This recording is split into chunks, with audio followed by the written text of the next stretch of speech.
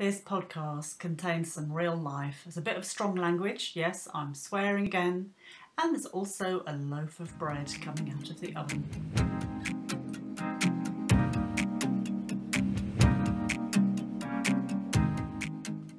Hi, I'm Kate, and welcome to Life an Inside Job, the podcast where we explore how to nourish our inner worlds and make them a great place to hang out, so your outer world can become more fun, meaningful and satisfying.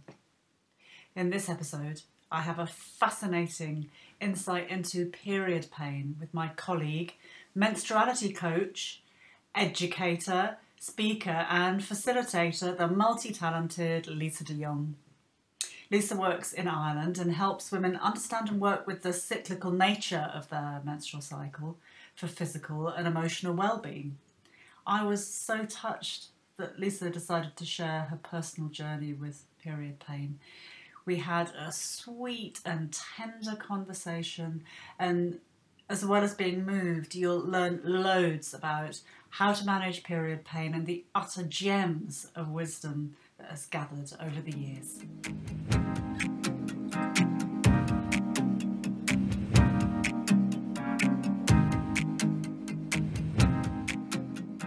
Hello, Lisa. Thank you so much for agreeing to talk to me for this pod chat. I am I got the cold shivers about this conversation because we know each other quite well in many different ways. But there's also stuff that we don't know about each other and we haven't really spoken about. And one of the things I'd be fascinated to hear more about was the challenges that you faced with your period, specifically in your menstrual cycle, because it's often been challenging, immensely challenging. Thanks, Kate. Thanks for having me here on your new podcast. It's a pleasure. We've known each other maybe for 2-3 years now since we trained with Red School, and we've been in the same peer group for that time. But yeah, I am 33, and I have experienced, to think about my language with this, I've experienced period pain on and off since I can remember, I remember the first time I got period pain, actually. It was maybe couple of years after my first period. I was in secondary school and I was at home. I think it was a weekend, and we had quite a big garden outside, so I would have played a lot outside in the garden. I think it was the summertime. And at that time in my life, I was reading these teenage girls magazines. I think they might be the same ones that you have over in the UK. So I'm here in Ireland, and they were called Sugar magazine and Ms. Yeah. Just 17. Did you read that? No, I didn't have that one. I had a few. Ms. MIZZ and Sugar. And my mum didn't so much approve of Sugar. So I had to hide that one. Tips. Exactly. Yeah, exactly. And but she was okay with Ms. And in fairness, like, I was pretty young. I would have been 14 or so. And one day I was just in my innocent teenage self playing outside, or maybe I was doing arts and crafts. I don't know. I was just happy out, and I was on my period, and I got a very unfamiliar pain in my tummy that I never had before. A very dull ache, kind of a pain that didn't debilitate me, but it was enough to stop me in my tracks and do something about it. And so I went down I didn't say anything to anyone. I went down to the kitchen. I thought it was hunger pains, Kate. I thought it was like a kind of a new form of hunger pain. And I suppose at that age you're still getting to know your body in different ways, not just puberty, but the odd aches and pains that you get. So I ate 2 bananas to rid myself of this hunger. And it didn't go away, and it stayed there. And then I remembered, oh, I'm on my period. And I remember reading the agony aunt pages in those magazines, and they had spoken about period pain. And I remember one of the tips that they gave was get some gentle exercise if you have period pain. So I thought, okay, well, I'll go outside and run laps around the garden. Oh, wow. Okay. And I was quite athletic. I was in the local athletics club, and you were sporty. Yeah. I was very sporty. I was a sporty kid, and so I ran running around the garden, and it didn't go away. And then I went inside. I think my mom was cooking or baking, and I just said to her, "Mom, I have my period and I have a lot of pain." And she just said, "Oh, that's okay. That's just period pain. That's very common." And she gave me 2 aspirins. And I think she might have given me a hot water bottle, and I just sat in the chair next to her while she carried on in the kitchen. And it was kind of this feeling of like, okay, is this it? So I had to stop, I wasn't used to that. I was used to going and playing and being active. So it was a kind of a funny, almost like a little disappointment in myself, not with myself, but in myself for not being able to, run around and not be in pain. I had to stop and take painkiller. I didn't like that at that age. So yeah. So I'm going to ask you the question that, as menstrualistas, people who work with cycles, menstrual cycles and menopause, I'm going to ask you the question that we always ask people, was why then? Like 2 years, you'd had a cycle for 2 years. I mean, that, you may not want to answer that question for the podcast, but just for people who are listening, our psychic events in our life have profound effects on our cycles. I mean, you must have seen that with your clients as well. Yeah, absolutely, Kate. Yeah. It's funny that I say 2 years, because now that I think about it, it mightn't have been as long as 2 years. It might have been 1 or half a year. Felt like 2 years. Felt like a long time. Yeah, it did. But another part of that story is I got my period when I was 11 and a half.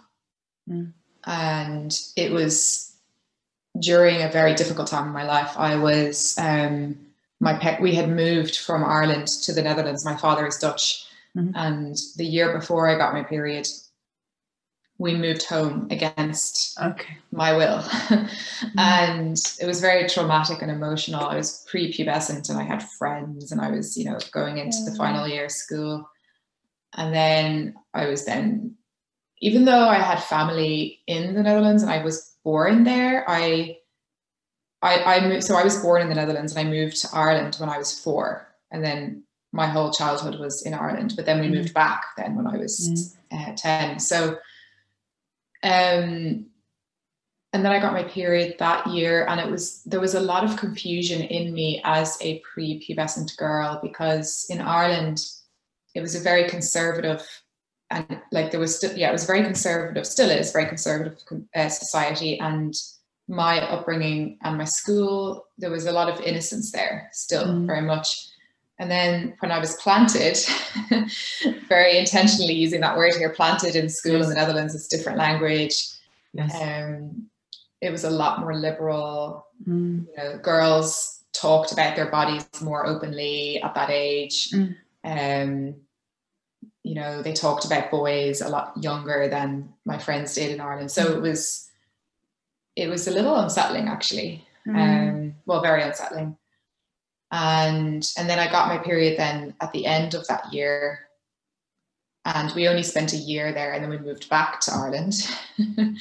Wow. And I didn't get my second period until a year later. Right. Yeah. So everything stopped. Yeah. At the second move. Yeah. Yeah. Yeah. It's quite often I notice with my clients that the bleeding bit of the cycle and the actual menstruation sometimes just stops when it's not safe. When there's too much disruption for whatever reason, there's just this kind of, and the body goes, yeah. Yeah, it's visual. You can't see me. If you can't see me, I'm doing a sort of pursed lip thing. I'm not bleeding. I'm not bleeding now. I'm not letting go. It's so true, Kate. And that still happens to me now that I think about it. I still have that. I had a busy week a few weeks ago and my period came when that busy week ended, and a couple of years ago I was in a job where I didn't feel safe. I had a terrible boss, and not to go into that story too much, but it was just not an emotionally safe environment, and my period was late coming up to Christmas, and the minute our Christmas holiday started, I got my period. So yeah, wise bodies. Yeah, wise bodies. And there's that element of relief and release and letting go that can come with menstruation. That is just so. Yeah, it's wonderful. I miss that so much. Yeah. But the flip side to that is we do, at least I know I do, a lot of inner holding. Right. There's a lot of holding that comes before that. That when you're in it, it's hard to see it when you're in it. Impossible. Yeah, absolutely. Yeah. So that's not, and that can then of course contribute to pain and other things, because your hormones are going up high, and then you've got cortisol and adrenaline running through your system, and yeah. So as we know, cortisol. Oh no, it's the sweary one again.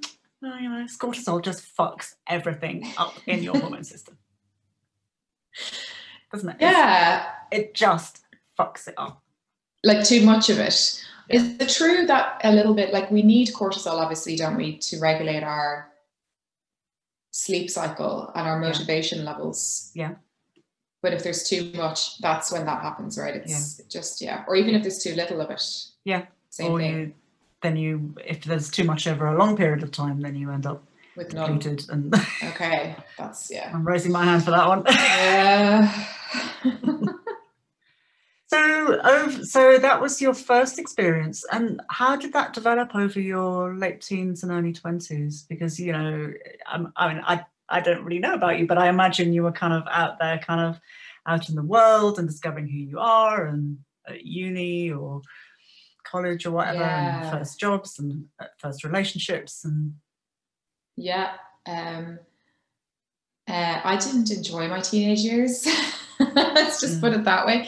I mean, I had lovely times, but I felt a huge amount of peer pressure. And I went to a school where there was a lot of pressure. It was a wonderful school, and I achieved wonderful things, but it was a lot to take on. There was a lot of pressure to perform in sports and in academics and in, being a girl and looking a certain way and all that stuff. And it was tough, definitely. But of course it wasn't all bad. I have lots of great memories and great friends from that time. But I then, my periods didn't stop getting sore. They got worse over time. Yeah. And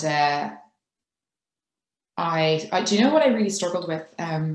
I really struggled with having my period in school, and just the feeling of not being comfortable, like having to wear a school uniform that I didn't like, having to go with the school routine and only being able to go to the toilet then when the bell rang, and having to go to sports. I had sports class every day after school and having to show up for that, and it was just a lot of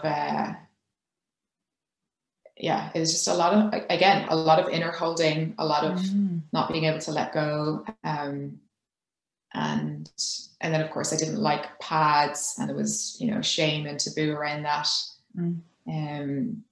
So my pain it got so bad to the point where I I wouldn't faint completely, but I'd kind of, come to the edge of fainting, if that makes sense. I'd know how to stop myself from actually fainting, but it would be so bad. My mum would have to collect me from school. I took a lot of painkillers. I would have to go to the nurse a lot. So yeah, it was very unpleasant, and I had a lot of fear around my period. I didn't track my cycle, so I never really knew when it was coming, except for that what I did know was that I always cried the day before my period came. So that was a good indicator. And they were very heavy. My periods were very heavy, and since doing this work that I now do now, I have learned that that's actually very normal for teenage girls to have a longer follicular phase. Oh, really? I didn't know that. Okay. Yeah, Lara Brydon writes about that in her book. And she talks about how it takes several years for kind of the hormonal rivers to settle and find themselves in our bodies. And therefore, maybe not every girl, but at least I hear it's very common for teenage girls to have heavy periods because of higher levels of estrogen. And so just having to change your pad quite often when you were wearing a uniform and you were cold as well, it was shit. Oh God. I mean, just listening to you talking about this, I can feel all the restriction of being a teen, the pressure to look a particular way, and into the constant anxiety about needing to like the right things and say the right things, and how ridicule would fly out from nowhere and you wouldn't be entirely sure why.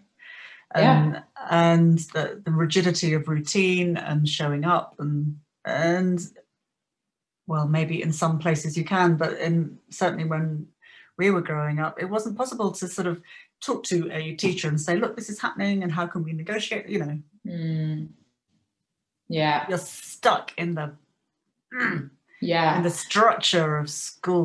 I'm so glad I wake up every day, even if I'm feeling like shit. Thank God I don't have to go to school. But don't tell my kids. Don't tell them that. And I mean, I wouldn't mind. I think structure is good, and structure.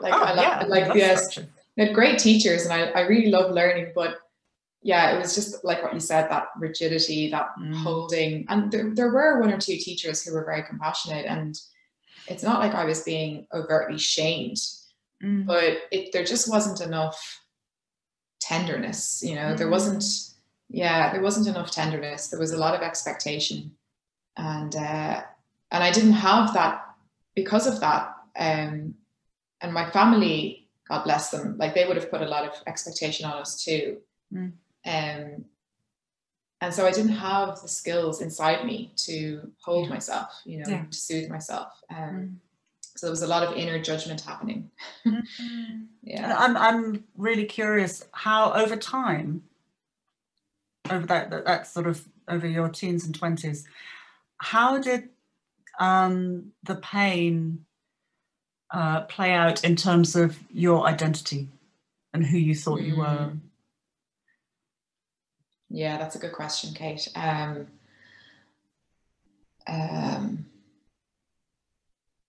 Yeah, definitely as someone who had this problem, who didn't really talk about it, but was trying to find a way to fix it, which I still do.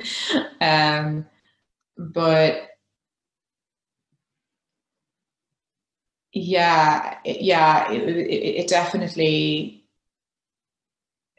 But it wasn't something that was always on my mind. I was in myself, it wasn't known by the whole school and by my class that I was like the girl with period pain. I was able to, somehow keep that quite private. At least that's how I felt. Maybe some of my friends knew about it, but almost to the extreme where very few people knew how bad it really was, except for my mum and even the rest of my family. Like I didn't really let on you know. But It that was must have been exhausting too, to do the masking and the pretending. God. Yes. So there's the pain and managing a pain, but then there's pretending not to have or hiding it. Oh God. Yeah, and, exactly. And I bet you got excellent results and were a superstar as well. In school? Oh yeah. I think possibly you should be running the country. You're too sensitive for that, but yeah, I know. Can I just say, bloody hell! I know. That's a lot. Yeah, I know. Wow. Yeah, it was intense.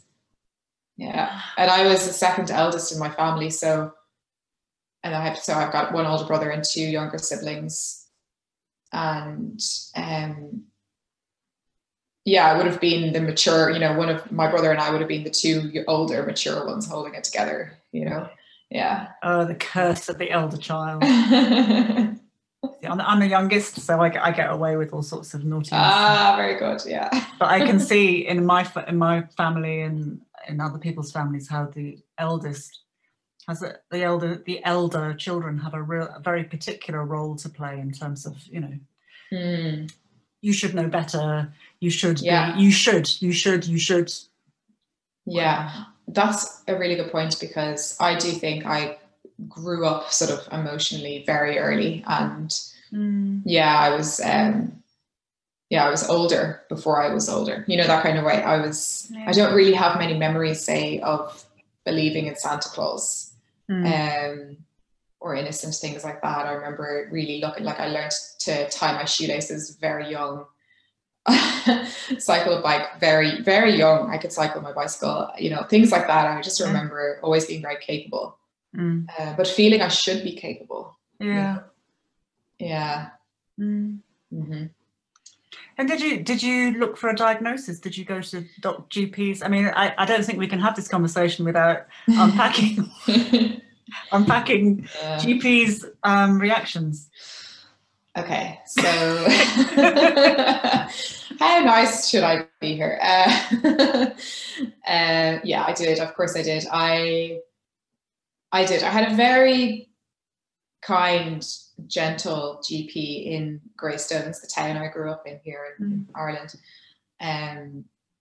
However, I wasn't heard, Kate, at all, like, now that I look back, and it's not anything personal about him. It was just that medical system, you know. So essentially what it was I went to the doctor with period pain several times with my mum, and I remember he gave me painkillers, and that was fine, but they didn't really work. They were over the counter. I don't know, paracetamol or codeine, I can't remember. And then I went back, and I just remember, I have this memory of him asking me on a scale of 1 to 10, how bad is the pain? And I was like, why is he asking me this question? This is the third time I'm here. Obviously it's 10, you know, or 9, like, hi. Like, so I kind of just I said it to him in that kind of tone. I was like, oh, like, it's 8, 9, 10, it's really high.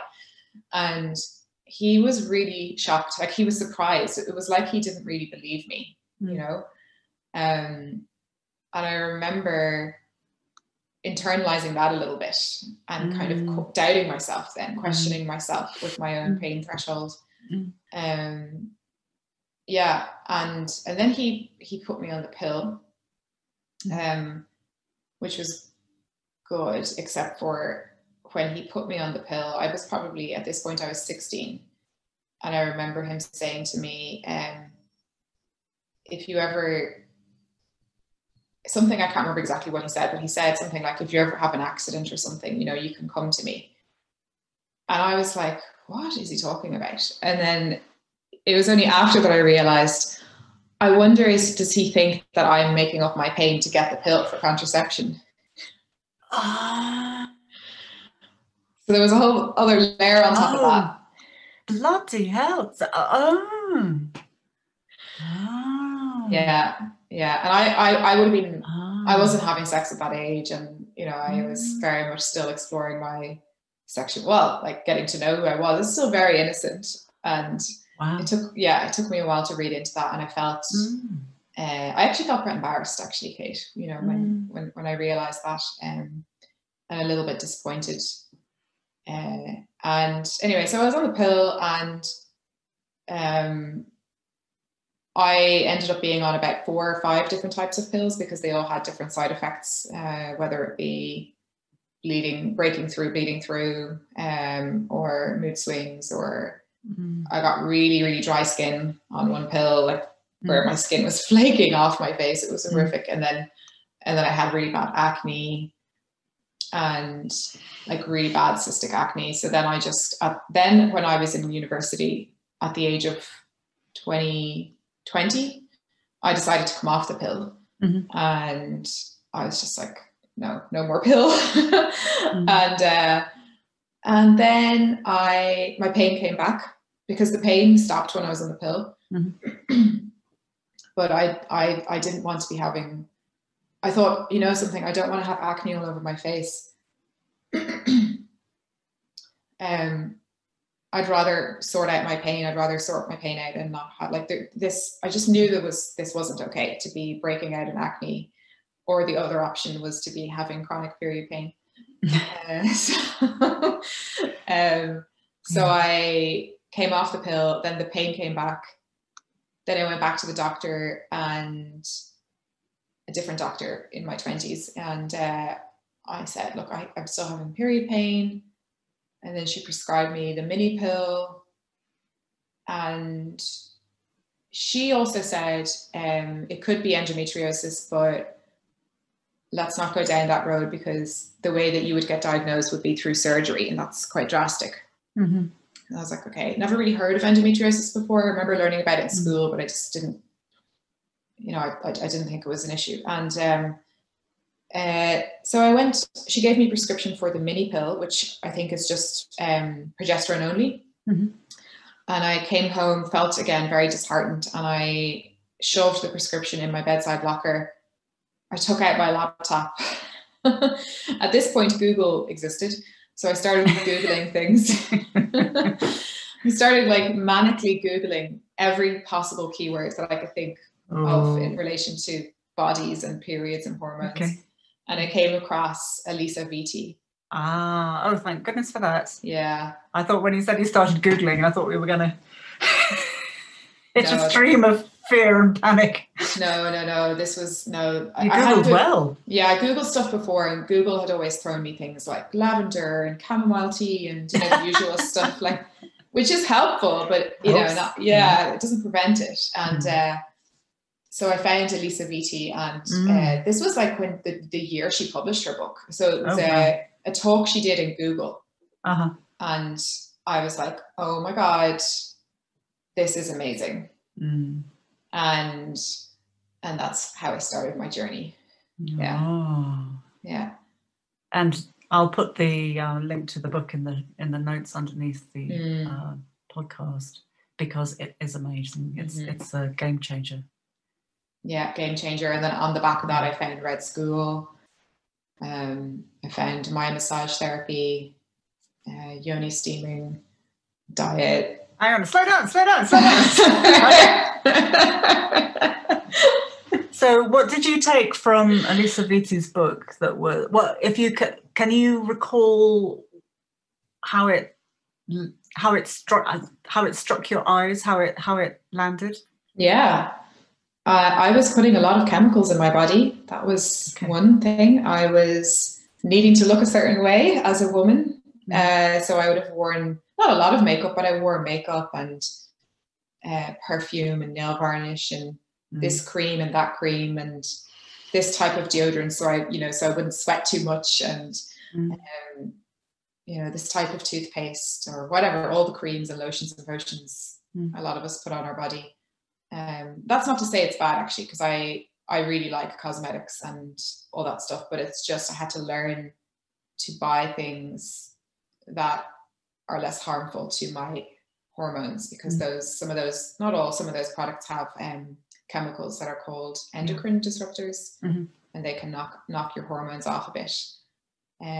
So I learned about that. Yeah. I learned about the systemic nature of our hormones, so and of the endocrine system. So it's not just about my womb. It's about my liver, my digestive system, my gut, if I'm stressed about something, that could contribute then to hormonal imbalance. And really looking at myself very holistically in that way, and like that systemic kind of approach to well-being. And that helped me, because I was still getting hormonal acne after the pill. I'd been off the pill, but it was still, my skin was breaking out a lot. And it was just a game changer in my lifestyle, and helping me really cleanse my system and heal my body. How long do you think, and I don't know if you maybe you don't know, but how long do you think it takes for the chemicals from the pill to leave the body, and like I say, a natural cycle to reassert itself? Well, I've heard of women who, don't take the pill for a week and then they get pregnant. I've heard of women whose cycle doesn't come back for a couple of years. For me, my cycle came back quickly, but it's not something I was observing so much, because I wasn't trying to get pregnant. But in terms of I just remember having like skin problems, and it took 2 years for my skin to really clear up. And I think it was to do with my liver, because the way you know this already, but for listeners, the way our system works is we've got 3 excretory organs in our body: our liver, our gut, and our skin. And they all do really good jobs of like removing things from our body, removing toxins. But if we're getting stuff coming out of our skin, it's a little indicator that our liver is under pressure or our gut is under pressure. So I had to really eat for my liver, eat for my gut. And that took a couple of years. And I also had a great beauticianist who did really good facials, and she was able to like help my skin clear as well. Right. Yeah. So I had to be patient with it. Yeah. And also I was in therapy at the time, so I was doing a lot of emotional clearing too. Okay. Yeah. So it took some time, but it was worth it. Yeah. And then you came across Red School. Yeah.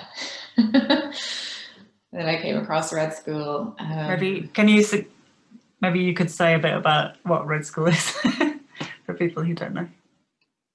Red School is an organization based in the UK, founded by a psychotherapist called Alexandra Pope, and she has a co-founder now, Shani Huger-Wurlitzer, and they together create courses and workshops to help women connect with the cyclical nature of their menstrual cycle and heal their menstrual stories in their bodies, and start to understand the energetics of their menstrual cycle and reclaim their that's exciting. Sorry. My alarm just went off to take bread out of the oven, so I'll just break. Yeah, it's a podcast thing, you know. We go break. I'm going to pause the recording now. Okay. Perfect. I'll be back in one moment. Okay. What kind of bread is it? It's a high fiber bread. It's called life-changing bread. You can Google that and you can find the recipe. It's made with all dairy-free, gluten-free, but it's made with psyllium husks and linseed, so you've got a lot of omega-3s and that's fiber. How you say it. I've never been able to. I've never known how to say it. Psyllium. Psyllium. You just ignore it. With a P. Yeah, it's a silent P. I learn something new every day. Like psychology. Yeah. Like psychology. You see? Now when somebody asks me, I can say, well, you don't say the P like psychology. Anyway, should we jump to the bread thing, or should we go back to? Well, it links to it links to what I was saying actually prior to Red School. It does, yeah. I think the bread takes the day, really. It does, yeah. it was actually one of our peers, Abby, who gave me the recipe. High fiber foods really help to balance hormones. So essentially what's happening is every month our menstrual cycle makes estrogen and progesterone, and if we have, and our liver, one of the roles of the liver is to remove the estrogen that we no longer need to help us then actually have a period. But if our liver isn't working as much as it can do, or if our gut is constipated, then we reabsorb estrogen into our system. And then we get things like PMS, period pain, heavy bleeding, acne. And so fiber foods, lots of fresh fruit and vegetables and things that are high in fiber just help to flush, clean the pipes. Clean the pipes. Yeah. Lovely. So if you are going to be eating higher fiber meals, make sure you drink plenty of water as well. And get belly massage. Yes. As a former belly massage person. Yeah. Get a little gentle love on the colon always helps too. Okay. I've never had that before. I've had Maya massage therapy. Is that the same thing, Kate? Yeah, they'll work on the colon too. Yeah. Okay. Wonderful. Yeah. So yeah, Red School. So yeah, Alexander and Shani, our teachers, our trainers, and so that's what they do. They have courses and workshops, and they train people like you and me. They train trainers to teach their work.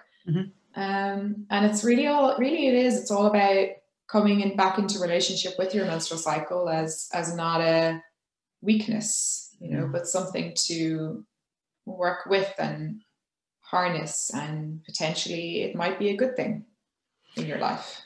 Potentially. Yeah. And what did you notice when you started charting? Sorry, I should be more specific. What did you notice when you started charting your emotions and feelings alongside your cycle? Yeah, well, there was definitely, because that goes back several years, that's why I'm thinking about it. There was definitely a cyclical nature to my feelings, and particularly in the premenstrual time, and that I had a lot of difficulty letting go of stuff, people usually, and that for me it was more the physical. I think I was more getting in touch with the physical side, so learning to manage my energy levels better around my cycle, and also my mental state, so what was going on for me cognitively and even spiritually. And I would definitely feel like, so over time, what I've learned after tracking for several years is that my inner autumn, so that phase before menstruation, the premenstrual phase, used to be very difficult for me. I used to be very PMSy and cranky and snappy and moody and all that. And I learned that actually, and I was kind of, my mom used to say to me, like, she used to kind of label me as moody a lot.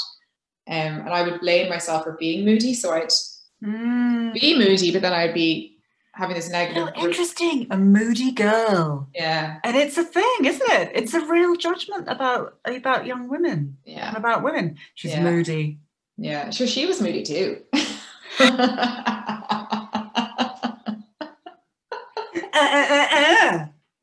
Mom.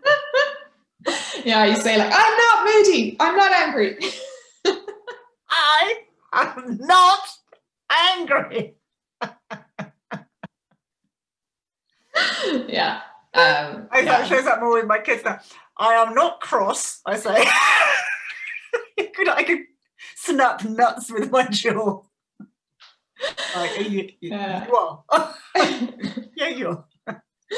Yeah, so I was labeled as, like, I mean, I wasn't only labeled as moody, but I was labeled as moody, and also that I complained a lot. Wow. But that I was overly sensitive. But actually what I've learned is, I know, thankfully I had a great therapist who was able to help me see the power of that. So I learned actually that I am very highly sensitive and very intuitive, and that I just need to look after my sensory self at different times of the cycle. That's really important. So tell me how you do that, because sensitivity is a thing, right? Mm-hmm. And I would bet that probably most of the people who are listening to this and are interested in this kind of topic are going to have sensitivity of some kind. And like your experience, I think very often we're made to feel wrong and judged because we feel too much, whether it's emotionally or physically or mentally. It gets judged as being, you're too sensitive and there's a judgment in there. But actually, there are gifts, many, many gifts in there, when we can take care of that sensitivity. And I'm really interested how you did that with your cycle when you were also suffering from pain. Yeah, that's a really good question. I was only getting to know my sensitivity separately to my cycle when I was in therapy, because I wasn't talking to my therapist about cycle awareness. I was talking to her about pain. This was my early 20s. And then I was also doing Red School's work, tracking the cycle, and I had a listening partner.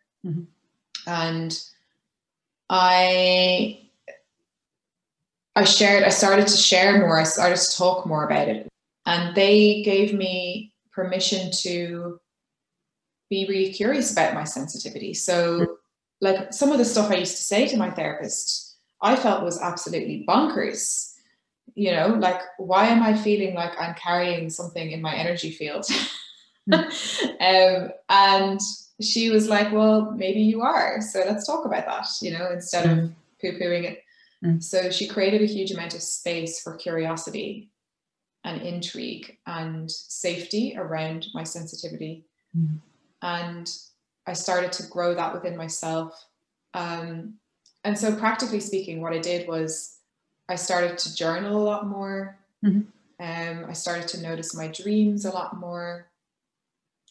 I started to process my emotions a lot more. I had to really give myself permission to feel and to feel safe to feel. That's massive, isn't it? Huge. And because I suppose in my upbringing it would have been, of course we would have been okay to feel, but it was always kind of pathologized and had to be fixed, and there was something wrong with you if you were upset. Whereas now I'm able to be in my regulated self, but also feel sad. And with my menstrual cycle, as I tracked my cycle, I realized I realized that there was like my cycle, what was happening in my body is a container. It's like a physical container through which you experience yourself. And can you say that again, please? God. Yeah, so my cycle, it's a physical container through which I experience myself. And so, beautiful. Yeah. And what I mean by that is that every month, as I tracked, I got to realize that my hormones are doing this thing, they're changing every month. And therefore the thickness or the thinness of this container that I am in is ebbing and flowing every month. So very simply put, if I have sadness and I'm in my ovulation, I have much more resilience around that. I'm like, it's sort of there, but it's not hijacking me. And I have a lot of resources, I just feel okay with loss or fear or anxiety in my inner summer. Obviously, provided that I've kind of rested and, I'm not burning out, because that's a different thing. But then as I move from my ovulation around into autumn, my vessel gets thinner. So the veil between myself and the external world is thinner. And therefore, because I'm a human that experiences emotions, that resilience gets thinner. Doesn't mean it's a bad thing. This is all just very neutral. It's just a thing. So so I feel my feelings are just heavier, or they're stronger, you know, coming up to my period. And that's kind of, I don't know, I hope that explains it, but that's it's beautiful. And what I really like about the way that it's like a picture, I can kind of see the picture, I see the visuals with it, is that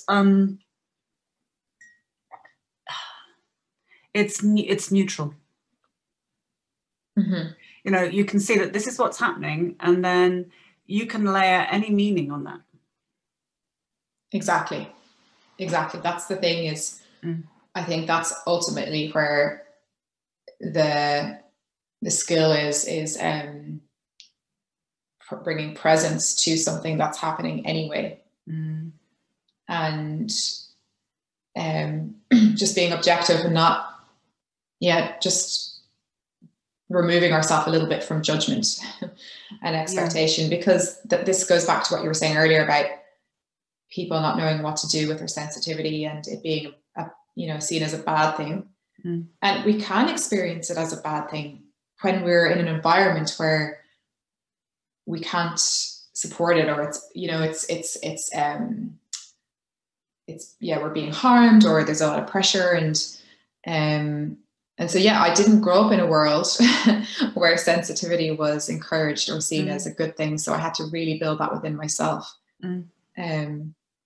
So now I have to do, it depends on where I am in my menstrual cycle, but say if I have a very busy day, or if I'm going to be around a lot of people just before my period, or even after my period, my more vulnerable times are coming out of menstruation and then menstruation itself. So common, isn't it? That post-menstruation slap down.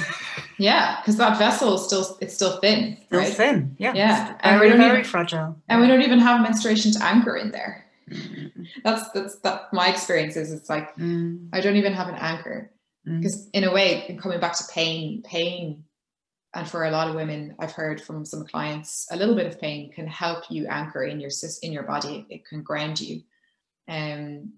So that would be my experience too. Whereas if you're coming out of menstruation, you're low in hormones, low in energy, and then there's this kind of vacant thing.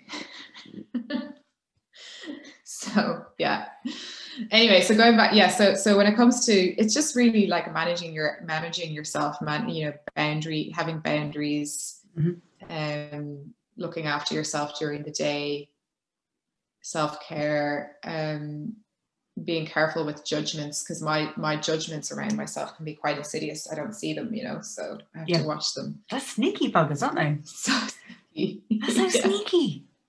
That's why, we need friends and therapists and helpful people to say, hang on a minute. Totally. That's not true. Yeah. So I realised that I'm so enjoying this conversation. It's just so interesting to be able to talk in this way, and I have so much more appreciation of what a hard nut you are, a hard soft nut. I mean, to hold all that stuff. Yeah, it's just I'm wow, you're amazing. Oh, thanks, Kate. Yeah, thank you. So how does it work now in your cycle? How do you, sort of coming into your contemporary life, what helps you to manage pain? Definitely my diet. What I learned was that because I have a sensitive nervous system, I think I'm just sensitive to stuff in general. So I'm just going to take sensitivity as a kind of a general thing. So food is important.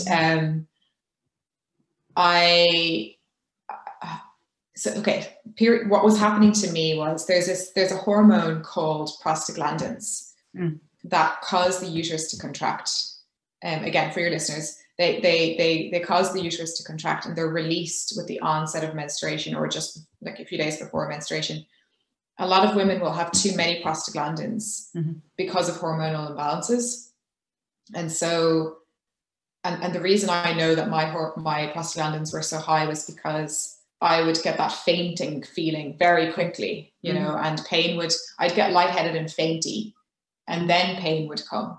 Okay. And I'd also get the runs, I'd get diarrhea. So, and that's a sign of high prostaglandins. So they were nice clues to help me understand, okay, I just need to bring down my prostaglandin levels. So there's different things you can do via your diet to bring down your prostaglandins. So higher fiber foods, you know, anti-inflammatory foods. So keeping your sugar like processed sugar low, caffeine low, sleep, things like that.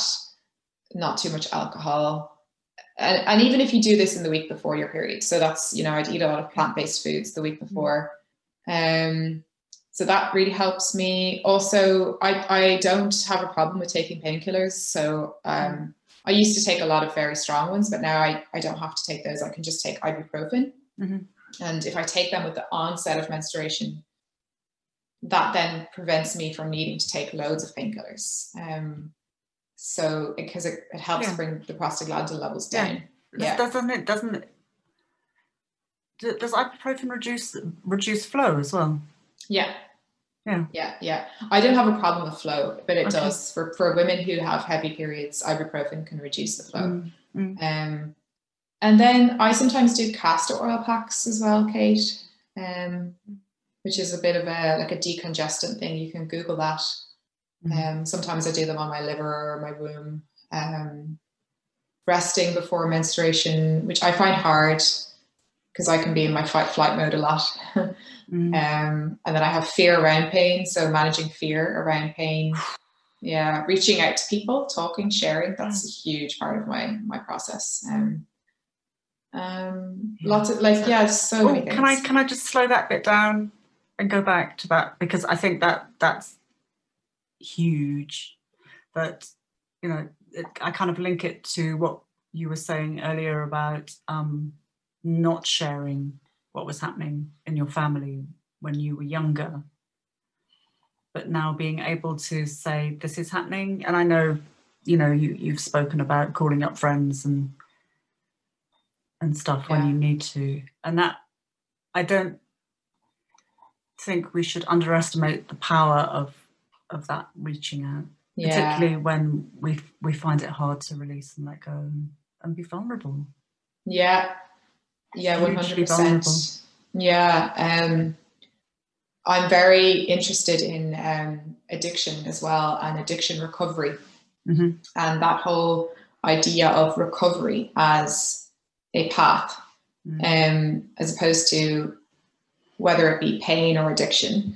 It's something you have to pathologize and fix, you know, rather you're in recovery. And what I like about a lot of the recovery models is the reaching out. There's a lot of support in those programs, and there's a lot of peer support and mentoring and reaching out, and it's medicine actually on a very cellular level, because what that does is it helps to bring the nervous system into a place of rest and digest when we feel safe with the people who we're sharing with.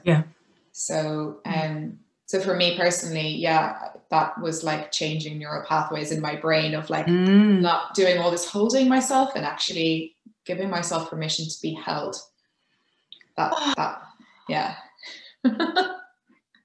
My shoulders just dropped about 3 inches. Yeah. And I have to remind myself that, like that one of my mentors, he says to me, Lisa, what comes naturally sometimes isn't always what's healthy. No shit. So I have to you know, sometimes I just reach, like send even just a text message to say to someone, look, I'm not feeling great. I just want you to know. It helps with fear. It helps with anxiety. It helps to just not be alone, no matter what's going on. Yeah. Yeah, my heart really responds to that. Yeah. And no small thing. No. No. And I'm curious, did you ever get a diagnosis? I did actually, Kate. Yeah, I did decide, even after I did a lot of the red school work, I decided to go for the laparoscopy, which is the surgery that you get to diagnose endometriosis. And I did it here in Ireland, in Dublin. And they did diagnose me with endometriosis, but she said it was very, like, tiny. There was only, very few nodules, they're called, of the endometriosis sort of in my body. And to be honest, I don't really identify with that diagnosis, because in my gut, I don't feel that was what was causing the problem. I think for me, the problem is hormonal imbalance, which is actually a contributing factor to endometriosis. But yeah, hormonal imbalance and the prostaglandins, because I have had a lot of periods that were pain-free when I really, when I did Elisa Vitti, that book we mentioned at the start, I did her detox diet. She's got a detox. It's not a detox. It is a detox diet, but it's not like a fasting one. It's you eat lots of food, but it's like a hormone balancing diet. And I did it for a whole month, even though it's like 5 days. I was pretty desperate. And that month I did it, I had no pain. So. Oh, wow. Yeah. Okay. Yeah. So I have had positive, I respond well to things like that. And taking certain foods, like for me, eggs, gluten, dairy, taking those out of my diet have helped a lot as well. Yeah. But in terms of the diagnosis, yeah, I did get that, but I give myself permission to not fully identify with it, which I wouldn't recommend. But at the same time, it's really important to decide for yourself which path to go down in terms of recovery. Absolutely. And not let that define who you are. 100%. Yeah. Because that, taking on a diagnosis in that way can, again, put, it not necessarily, but it can put you into a very restrictive space about how you regard yourself and how you treat yourself and how you choose to heal as well. Yeah, totally. And some of the options I got from the gynecologist were just not good enough for me. She said, if it comes back, we can do surgery again. Like, okay, I'm not going to go into the whole story of my surgery, but let's just say it wasn't fun. It took me a long time, and being sensitive, it took me a very long time to recover from surgery, particularly my sleep. And then they said that, I can't remember the name of the drug, but it would be, you could get more surgeries, or you can take a drug to induce an early menopause. And at this time I was 27. I was like, no thanks. Yeah. Lovely. Yes. Okay. On that blinding note, please can I ask you for your tippiest top tip for a lovely inside world, whether that relates to pain or your inside world? I know it's like, it's a humdinger and you can only have one, because I'm a big mean pants here. For me, it would be bring curiosity to yourself. Yeah. I'm doing double thumbs up for that. Yeah. Yeah. That's been a game changer in my life. If something awful happens to me, or if I'm feeling a terrible feeling or thought towards someone, it's a good place to go. Curiosity. Isn't that interesting that I'm having that feeling about that thing? I wonder what that's about. Yes, absolutely. Because it's like you're employing an inner therapist. Yeah, you're not slightly removed. Yeah. Yeah, you give yourself lots of space. And I'm going to get a Post-it note and I'm going to write that on the top of my computer. That's interesting. I wonder why. Yeah. It can be hard to go to sometimes, but when you're, if you're someone who's struggling with pain, curiosity, because there's a lot of advice out there. So following Elizabeth Gilbert talks about that. She talks about following your own curiosity. towards getting answers. And I think that's a nice thing to do. It brings Mm. you on a bit of what Red School call the breadcrumb trail. Yeah, beautiful. Yeah. Lisa, thank you so much for talking to me. I have learned so much, and I'm sure that people listening will have learned a shed load about all kinds of menstrual related stuff. It's been an absolute gift. Thank you. Thank you so much for having me, Kate. It's been a pleasure. Big hugs. Yeah. Thanks to you too.